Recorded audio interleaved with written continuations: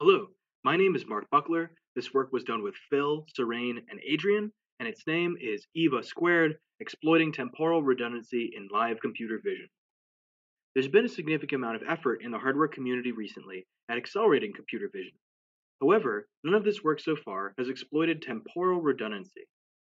Temporal redundancy refers to the idea that there's only a small amount of change in between the average natural video frame.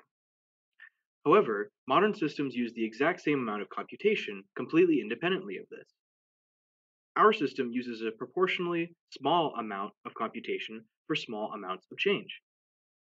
To do this, we divide any given convolutional neural network into a CNN prefix and a CNN suffix. When computing a keyframe, in other words normal computation, we store the intermediate activations, the output of the CNN prefix. When we compute a predicted frame, we analyze the motion between the two frames and produce a vector field, which is used to perform motion compensation on these stored activations, resulting in predicted activations.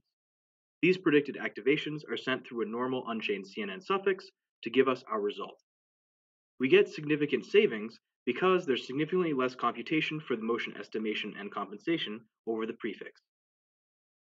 To see how this works in a hardware system, we compare ourselves against a baseline of IRIS and EIA, which are embedded vision accelerators, and add EVA², the embedded vision accelerator, for performing the computation for motion estimation and compensation. We compare this on networks such as AlexNet and faster RCNN. We find that we can get 50 to 85% savings on energy and latency from computation, with less than 5% area overhead and less than 1% accuracy degradation. If you're interested in hearing more, please attend our talk, session 7A, 2 o'clock p.m. Thanks.